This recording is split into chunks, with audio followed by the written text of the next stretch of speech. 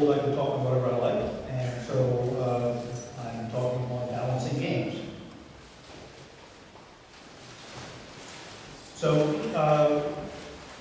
I'm going to divide this talk into two parts. One is going to be talking about people frequently refer to game balance. They call games being out of balance. But the terms are usually used without much precision. So I'm going to try to define what is meant by balance in general. And then I'm going to talk about some techniques for balancing games. So, what is balance? So, before I start, I want to... this tells me it's coming next. Okay, so I've just recently published a textbook with two co-authors on characteristics of games, and a lot of the concepts that I'm going to use come from this. Our attitude is that the reason we wrote the textbook is because we find that more and more people are entering games professionally, but in colleges, when you come in and you start working on movies, say, you've already had 12 years of experience with narrative, but when you come into college and want to do games, you've got very little formal experience. And so we're trying to, with this book, to just build up a basic vocabulary, and so that's where we come from. In characteristics of games, we deal with all games, but games is such a broad subject that frequently, when we talk about games, you'll think of some game which doesn't work well. And because of that, we define ortho games. Ortho games are games which are finite and end in the player being ranked. So this is like chess or bridge or most traditional games, but it doesn't include a lot of games, also games which are unbounded in length or where the object isn't to get points or something like that. Oftentimes when I'm talking about will apply to those games, we might have to be creative and we'll apply them. In general, if I say something that doesn't apply to the game you're thinking about, there's a good chance that that's because you're thinking about a game that isn't going to work out for you. So, when we talk about balance, oftentimes what we're talking about is strategic collapse. And strategic collapse is when players have a tactic or a strategy which they want to use, which they think should be usable, which isn't usable, they will call the game unbalanced. And this is particularly bad when there's one strategy that works and the others just don't work at all. So there's two types of unbalance here. One is where there's something which they want to do, which they don't feel like can do. They might consider it unbalanced in a minor way. And then it's unbalanced in a major way if there's just one thing to do. So oftentimes I like to construct toy games, what I call toy games to illustrate. These are games you don't want to play because they're usually pretty bad, but they demonstrate purpose, or demonstrate what I'm trying to talk about. And so in this case, this is Big Rock. And Big Rock works just like rock, paper, scissors, except Big Rock beats rock. So Big Rock loses the paper, it beats scissors, and it beats rock. Okay, the reason why this game would be considered unbalanced is if you want to use rock, you ask yourself, why is the rock anyway? It just shouldn't be in the game. And then if you tweak the game a little bit, make it so Big Rock beats everything, well then it's unbalanced in the second manner where there's just only one strategy to use, which is Big Rock.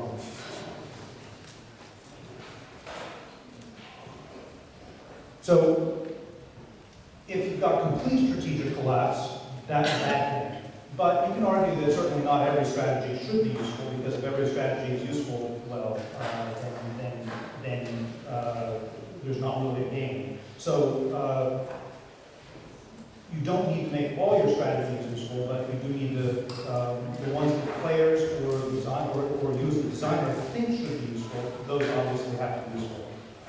So an illustration using Magic. In Magic championships, I consider the environment to be healthy when there's about 4 to 8 general deck types at the top. Okay, if there's less than 4, it feels a little too like rock, paper, scissors, and it feels players feel like the environment is too constrained. And it's really bad if there's only one deck type, because then people aren't really playing Magic. There's just one deck to play.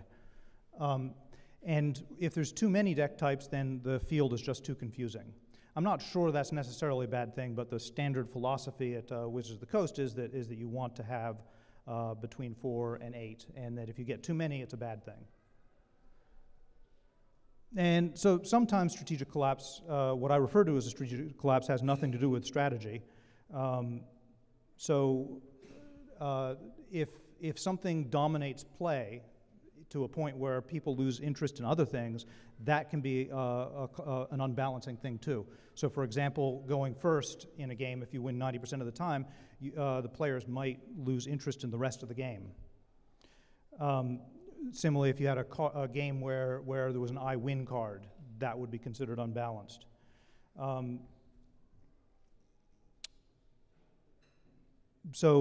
Additionally, there's if the play style you as a player are after, or you want to encourage as a designer, is not available, then that might be considered unbalanced in that way, because people play games in a lot of different ways. For instance, players might be interested in collecting.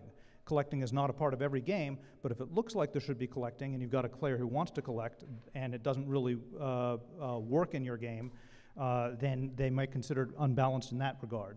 So we've got people who like to build, collect, fight, explore, socialize. There's all sorts of things people like to do in the game, and if they sit down to the game and for some reason they feel like they ought to be able to do that, they'll consider it unbalanced if it's not available for them.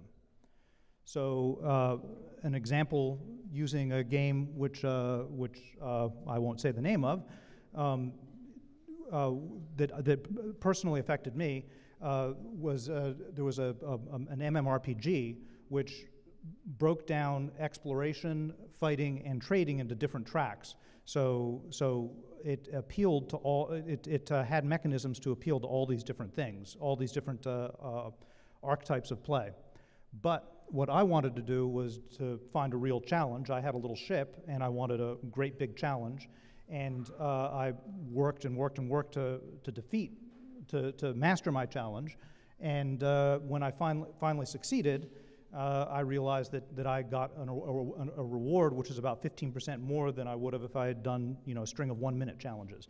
And so it was I considered unbalanced in that regard. So for me, I wanted a big challenge, and so I would have considered that unbalanced for somebody seeking a big challenge. Now, at the high level of the game, there was probably some real challenges there. These MMORPGs are that way.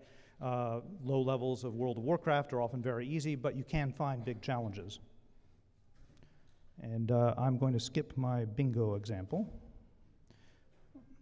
I like to divide balance into 2 types. There's componential balance, where you're trying to balance the components of a game. So that would be something like Magic. And then there's holistic balance. That's where you're trying to balance the entire gestalt of the game. So examples of this would be componential, would be in Hearts, Magic, or Diablo. Should the queen be worth 13 points in Hearts? Should this lightning bolt cost 1 red mana? And in Diablo, should that sword give you 152 intelligence? Those are questions about componential balance. So when you're talking about balance for the whole game, then you're asking different questions. Should you play Hearts to 100 points? Should you pass cards? In Magic, do you begin with 20 life? Or should you start with 7 cards? And in Diablo, should you be able to sell your equipment for money?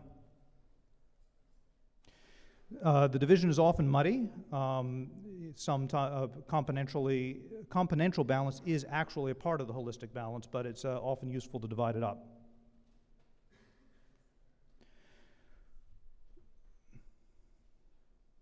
So one problem that designers often run into with balance is that is what audience you balance for. The problem is that there are a lot of different audiences out there, and if you balance for just one, you might leave the others unsatisfied. The most common way this is seen is where you see games which are balanced just for experts, because the designer and their friends tend to be experts, but then it's not balanced for beginners. And so where you've got something is where the expert is happy, but the beginner, the noob, the child, the casual player, the non-competitive player, the intermediate player, maybe they're all unhappy. They're not having a good game. And what happens is they'll leave the game, and then everybody's unhappy because there's not enough people to play. And one problem with this sort of design is that you don't even know if you're designing for the top level expert. There might be levels above. And so then the uber expert comes and the game may not even be designed for them, or might not even be balanced for them. And so this is a real challenge to make a game which is satisfying for a lot of different audiences. So that means you have to be prepared to patch your game, and many games have been patched. Here's a few. And that's when the game is first played. As players evolve their play, you may have to do things to balance it to make it maintain its fun nature. The fact that your skill tends to go up logarithmically over time helps you, because with a little bit of experience, you get much better. And so if you can get people over that initial hump, then you can get to an area where people might be able to compete with each other and have a good time. And so you design, perhaps in general, you should design somewhere up that curve. You can't design to the top, because games tend to be complicated enough that it's impossible to design to the top, and you don't have an audience there anyway. And hopefully you can either patch the game if your audience moves beyond that, or it will be close enough. So an example of this with me was with this game Spectromancer, which I designed with a Russian designer, Alexei Stankovich. And this game launched with 6 different character classes. And there was one character class that was given for free, the cleric, and the others you had to pay for. And the intent was that the character class that was given for free was balanced with the others. That is, you got a fair game. We did not want to give you the gimped class. But of course it was perceived as being the weakest because it was free. And so we asked ourselves, we did a study on it to see whether it was too weak or too powerful. And what we found was pretty interesting, which was that among beginners, the clerics won 46%, so it was a little weak. As you became intermediate, you lost even more, but then the experts actually preferred the cleric. And the reason was because the cleric was a well-balanced class that was showing up all the mechanics in the game, and the expert could take advantage of that balance, whereas the beginners couldn't. Similarly, the necromancer was regarded as a very powerful class, and when we did a study of that, we found that it was a little better than average for the beginner, quite a bit better for the intermediate, but then the experts, it became not so good. It became an inferior class. And the reason for that is because the necromancer had some very powerful tactics which were available to it, but somebody who knew what they were doing could overcome that. And so the experts knew how to overcome that, and then the necromancer was not so good after that. And so we did the study for all of them. We found that each class was favored for a different group of players. The mechanician was good for the beginner, but not so good for the experts. The cleric was good for the experts. And we decided, of course, the important thing there is that every class had an audience. It didn't necessarily have to be a favored class for all audiences. So similarly, in Magic, the beginner might really like a particular card, and they're not wrong to like that card just because the card is in some sense not powerful enough. It works just fine among their peers. And when they try to play with the expert's card, they may not do as well. When the beginner plays against the expert, they might have to adjust their strategy, but beginners tend to play more with beginners, so that's not necessarily an issue. So there's room in a game like Magic for cards which are designed for beginners and designed for experts. And games which aren't ortho games don't end up with a winner and a loser. Balance is still an issue. When I was working on 3rd edition Dungeons and Dragons, we had an example, we had lots of examples of unbalances. There was a scimitar which did 1 die 5 damage, and there was a sword which did 1 die 6. And the way the designers up to this point had thought about it was that the role player didn't care because they were playing a role. They would use the scimitar because it was cool. We argued that that was actually making the role player suffer, because why should they be less effective because they want to role play? It's a role-playing game. And to me, it's a lot like somebody saying that, the people going across the bridge aren't engineers, so they don't need the bridge to be structurally sound. And then you end up with situations like this. That's a pretty cool picture.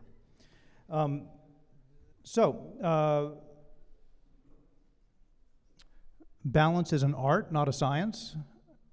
And I was often asked if my math background helped in my game design.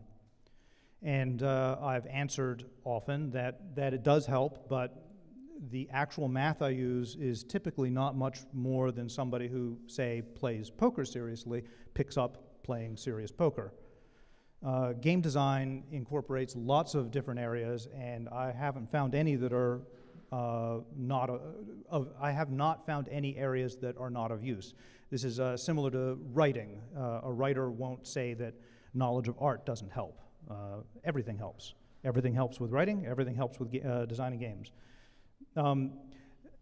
Oftentimes then I find that people are really asking for whether there's a formula to balance your games and whether I use that, because a lot of my games are very complicated and they expect there to be some mathematical formula. Well, when I was working on Netrunner, I tried to put that to practice. People had asked about that for Magic, and so I tried to make a formula to balance Netrunner. And so I began making a spreadsheet with a formula to figure out how to cost these things.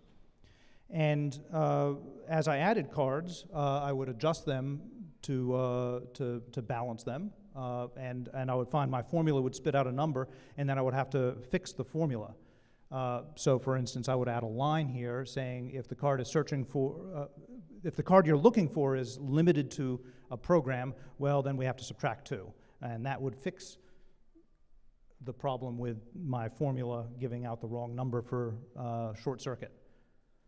Okay, and pretty soon I noticed something disturbing, which was that every single card I added was adding another line to my formula. And then I realized that the formula I was coming up with was never going to predict what the good cost was. It was just going to, it was going to instead just tell me what I chose to cost it. And I decided there was no formula, and that shouldn't come to any surprise because of 2 things, which have already been mentioned. One is that games are very complicated. We haven't solved Othello yet. I just looked that up. And we just recently solved checkers. So balancing for the top level is certainly, if we haven't even solved those games, coming up with some definitive balance for a game is kind of impossible. The second thing is that this point which I already mentioned, which was that games have a lot of different audiences, and you don't want to balance for one at the cost of another unless you're willing to lose that audience. And this correct balance is really difficult to find, because this is even a moving target, because your beginners become intermediate, become experts, your younger players become older players, your casual becomes serious, your serious go back to becoming casual. And so balance becomes more of an issue of psychology than mathematics. And you can't expect accurate, definitive formulas for a soft science.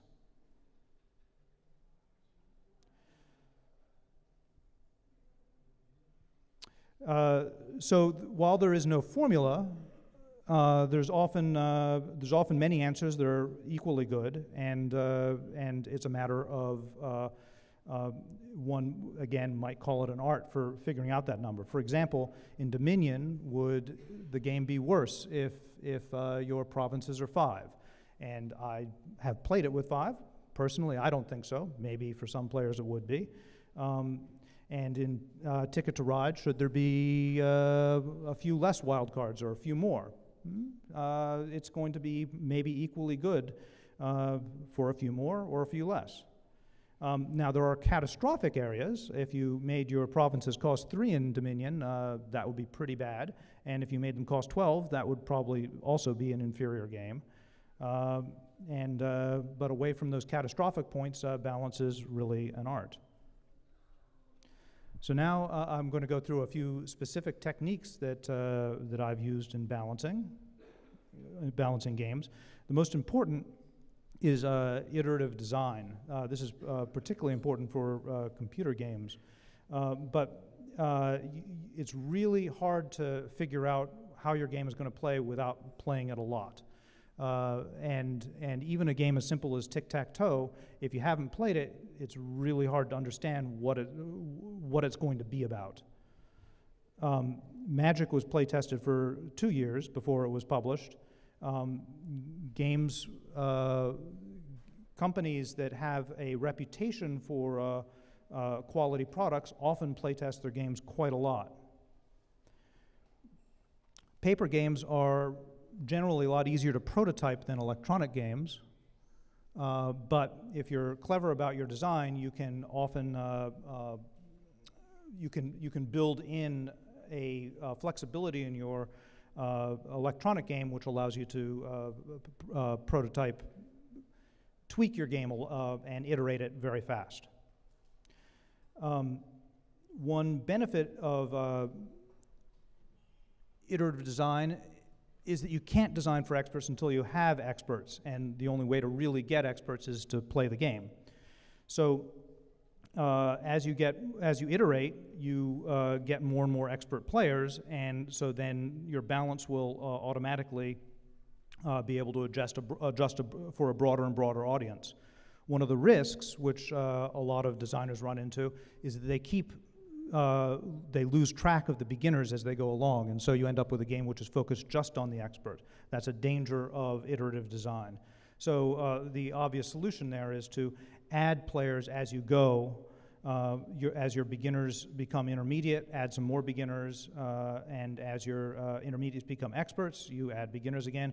And as long as if you can keep all these people happy, well, you're doing pretty well.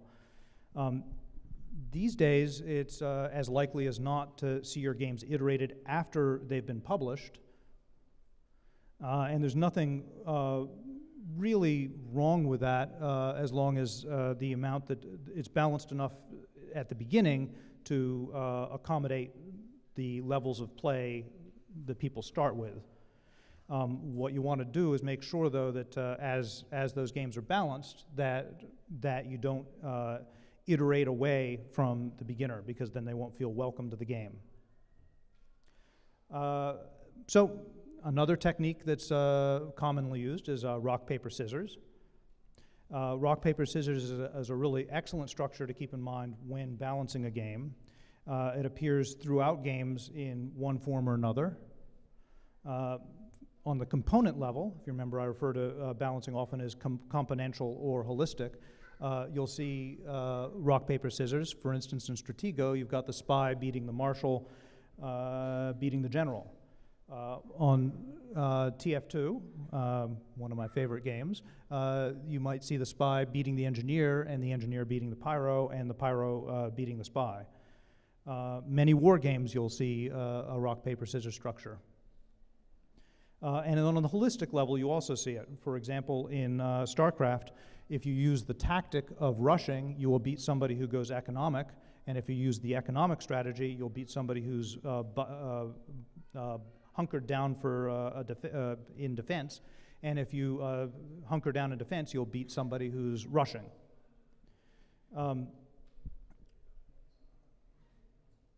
And we can skip some of the, well, this example's kind of cool. In hearts, if you're shooting the moon, you'll beat the people who are constantly ducking the tricks. And if you stand up and stop the moon shooter, then you'll beat the moon shooter. And so in your environment, one of the reasons why this ends up making sort of a balanced game is because if your environment is such that everybody's ducking, well, then the opportunity opens up to shoot the moon. And if there's a lot of moon shooting, well, that opens up the opportunity for being the sheriff and stopping the moon shots. Note that oftentimes rock, paper, scissors is referred to disparagingly by players or designers because they think rock beats scissors 100% of the time. That's not necessary. All you have to do is beat it more than 50% of the time and you've got the structure you want. For example, sometimes in my TF2 example, the spy will beat the pyro, but as long as they beat them less than half the time, you have the structure you want. Also note that there can be more than 3 options.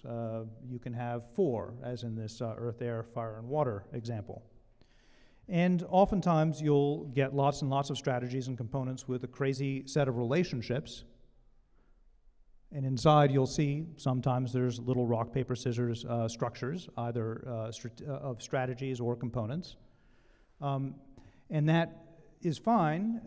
You just want to make sure that any strategy you don't want to see dominated doesn't have all the arrows pointing in, because this strategy is not available. And you certainly don't want to have the situation where there's an option which points its arrows at everybody else, because that's the catastrophic imbalance which I referred to at the beginning. So another technique for balance is component costs. Lots of games have different costs to the components. The component cost can be multiple resources or a single resource. In Magic, you've got 5 different colors of mana. In Settlers of Catan, you've got a number of different resources.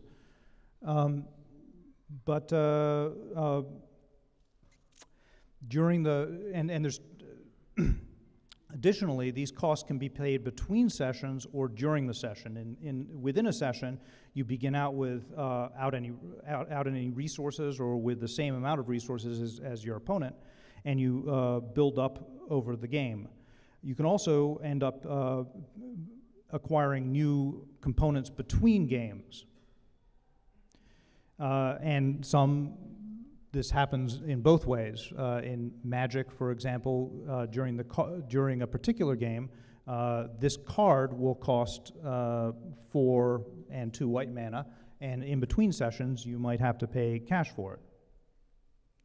Sometimes a cost is gray. For example, you could regard this as the wild card is costing 2 in Ticket to Ride because it costs you 2 draws to pick it up. And costs can also be subtle. Note, in particular, the 10 on the Z. Score is often where I would put it. I'm still working with the definitions here, but the important thing for this section is there an index which is easily tweaked? If everybody who was dealt the Z in Scrabble won, you would lower that number. If there's a number that can be tweaked, I regard that as a cost. And I'm going to skip that. Oh, I will go back to this. You don't need a cost. You can balance in all sorts of different ways. A Magic card, for example, has lots of different things that can be tweaked in order to balance it. But cost is a way for your developers to get their heads around, they can become experts in one index that really helps them balance the game as a whole. This is a game I'm working on currently, and it doesn't have a cost to the cards, and so I'm kind of on edge about that. I'm hoping that'll work. So here's another technique, which I call benchmarks and non-denomination, because I like really boring names. a technique which I've used a number of times is to set a benchmark for the very simple cards or components. So in this case, these cards, if you're not familiar with Magic, and they're hard to read, but it looks like there's a lot of writing there, but really, the first one is a 1, the second one's a 2, the third one's a 3. And the benchmark you can play with, at the beginning when I was first designing Magic, these guys were cheaper because the simplest place to begin out with the balance for your cards is 1 costs 1, 2 costs 2, 3 costs 3. After I played it a bit, I realized that I needed to change that a bit. And then after that, once you've got the vanilla card set, you can begin putting in your new cards just so they don't dominate the old ones. So, for example, if I was going to put flying in, I might cost that at 2, because if it has a power of 1, and if I cost it at 1, then the guy who cost 1 without flying would be dominated by him. And similarly, if something was extra tough, I might cost that at 2.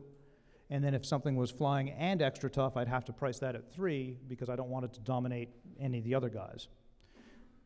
Now, this makes it so that if you have domination, it becomes really easy to choose what the better strategy or what the better card is. But if you've done your balance with this non-domination technique, then people will have different opinions about what's better. And in fact, those opinions, as I mentioned before, are perfectly, you may not be wrong and right. The beginner here might be correct to value the top card because in their audience it's working just fine. So, another technique, hosers. If a component or a strategy is too powerful, you can construct you can add a rule or a component that hoses it. In Magic, I use this a lot. This card affects flying, so if you use a lot of flying, I might add this card to my deck. If you use a lot of black magic, I might put this in my deck. If you use a lot of cards by a particular artist, I might put this in my deck. If you don't have lots and lots of money, I might put this in your deck. So in StarCraft, the observer hoses invisibility, and the robber in Settlers of Catan hoses resource hoarders. Oftentimes, hosing can it can be very similar to rock, paper, scissors, and you can see why this would be the case. If you have strategy A, which beats strategy B, and then you add a hoser for strategy A, then you might get this situation here where A beats B, B beats B with an A hoser, and B with an A hoser beats A. So bidding is another way to balance your game. There are many games which feature bidding. And it can look like a lot of different things. It can look, for example, like regular auctions, but it can also be more subtle. For instance, it can be like a draft in Seven Wonders. Taking turns picking cards from a pile is a form of bidding, and a magic draft similarly is a form of bidding. One advantage to bidding is that it adjusts itself to the levels of your player. If your group values a particular card or strategy a lot, then the bidding will add to the game will automatically adjust. And later on, when you decide it isn't so good, it'll adjust again.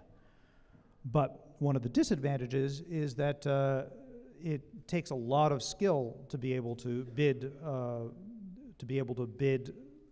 effectively. The first time you play a game, for example, that relies on bidding, you're likely to be at sea. I was talking to Donald X about his game Gauntlet of Fools, which you may or may not have seen, but he talked about this as, pardon me, this as being one of the problems that he ran into with that game.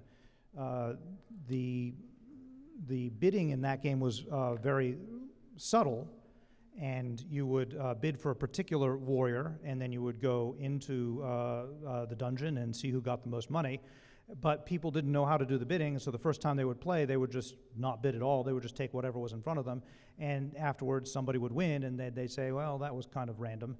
And if they pursued this game a little more, they would learn that it was actually quite an interesting game, but they need more skill in order to be able to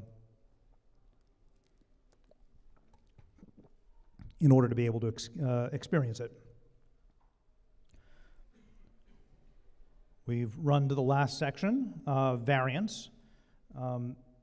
Variance can be used to help balance a game. The more variance you have in a game, oftentimes the more balanced it'll be perceived in being.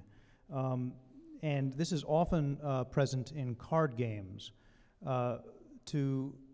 To see how variance can help you balance a game, consider a game like Hearts. With a random hand, if you received hands which were in a particular variance level each time, you may never be in a position where you want to shoot the moon. But with the variance of the game, sometimes you're dealt hands which are appropriate for shooting the moon. And a lot of the art of the game is to figure out which those hands are. Variance makes it so that sometimes it's a good strategy and sometimes it isn't.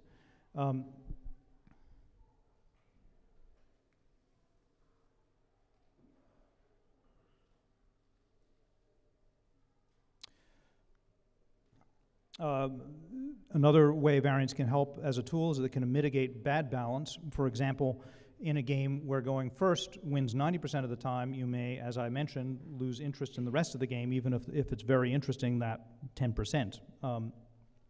But with more variance in the game, and if you can get that down to 60% of the time or 65% of the time, if the game is relatively fast, then that might be more acceptable. Then you can switch off playing first and have a very reasonable game. And anybody who's heard me talk before might think that I believe that adding luck to a game is a panacea for game design. And I don't think that's true, though. But I do think it is like ibuprofen. It can reduce swelling and pain in your game that is too strategic. And that's all.